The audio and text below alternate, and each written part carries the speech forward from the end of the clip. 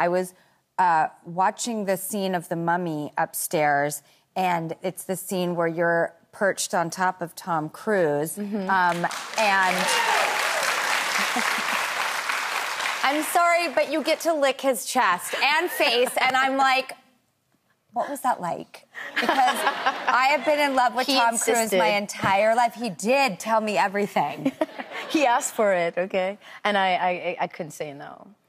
But it happened, it was not in the script. We were rehearsing and he wanted to find something a bit extreme and for him to be like, and he said, he looked at me, he's like, just lick my face, just lick my face.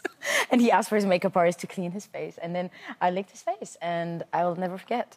That's so nice and gentlemanly that he would prep.